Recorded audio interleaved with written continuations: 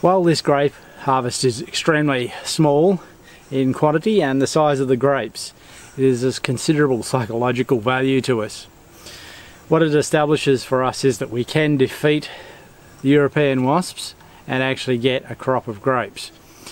So this is the first year that we've had any grapes off these. Next year, with some more compost and some further attention, I'm hoping for a better harvest. But autumn has other harvests that are far more significant in quantity to us, and the first of those is the apples. We have just 2 trees of golden delicious apples, but they form a considerable portion of our harvest. I've found that they should be picked as soon as they show some slight yellowing. This is also usually the stage that the European wasps start to attack them. Leave them too long and you lose too many. Now, while apples that have been ripened on the tree will definitely taste better, they will not keep as long. Storing apples here in the children's playhouse is not, of course, the ideal place in terms of that it disrupts the children's play a little bit and uses up a bit of space. But it is great in terms of the conditions here.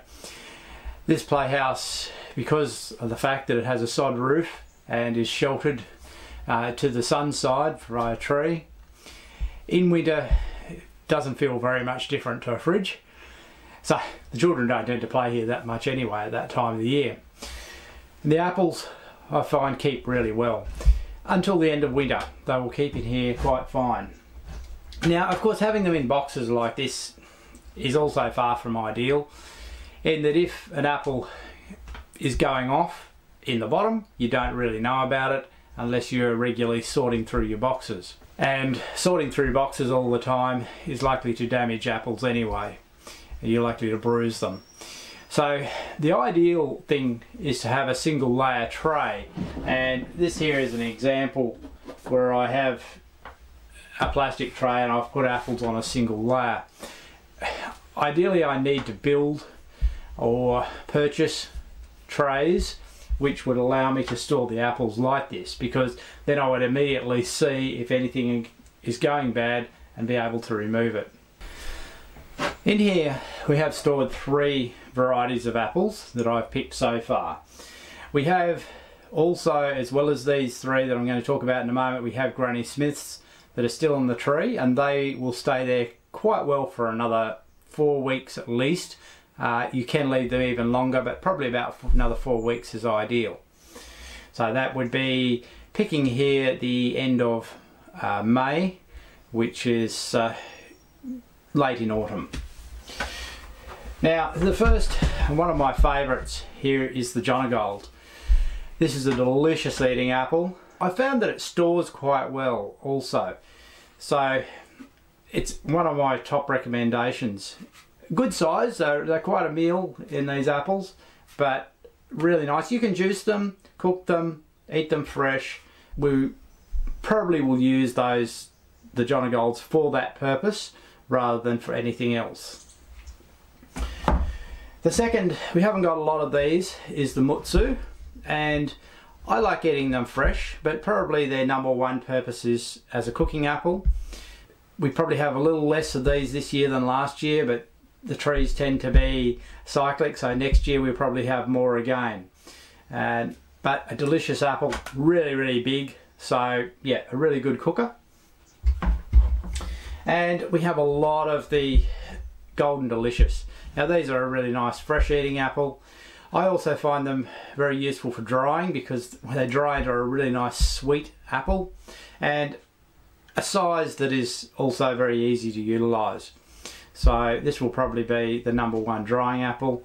Some of these may also go into bottles for preservation as well, because of the quantity that we have. We've got a lot more apples here than we will eat fresh as a family in the time that I'm able to store them.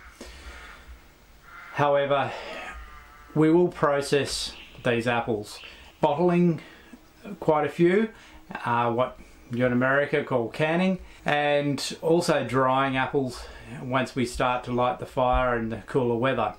So the harvest will be used. We also will give a few away to friends. It's nice to have some excess to be able to do that. Now some people, when they see this sort of quantity, ask the question, why don't you sell some of your produce? Well, the answer for us is on two levels. Number one is that we grow with the intent of feeding our family, of self-reliance. We don't grow to sell. So the amount that we produce is only really enough for us in terms of storage and processing, as well as fresh eating, and a little bit to give away. I don't try and produce more than that. Now, it may be that as trees grow that we do start to produce more and have to find another way of dealing with it. The second factor is that we don't live on the beaten track, so to speak. We don't have traffic passing by us. We're not in a community that is close by, so that to sell we would have to go to market, and taking small quantities of produce to market involves expenses in fuel, market costs that totally outweigh the value.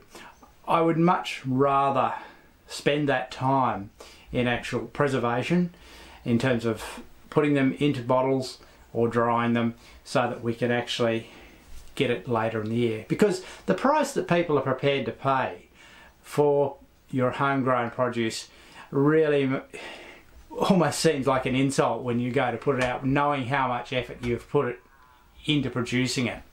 So that's why we don't sell our produce at this point in time, and we would have to have massive excess for it to be worthwhile doing that. One of the jobs of autumn is harvesting the pumpkins, and what I'm finding as I do so is that these pumpkins probably should have been harvested 2 to 3 or maybe even 4 weeks earlier with some of them.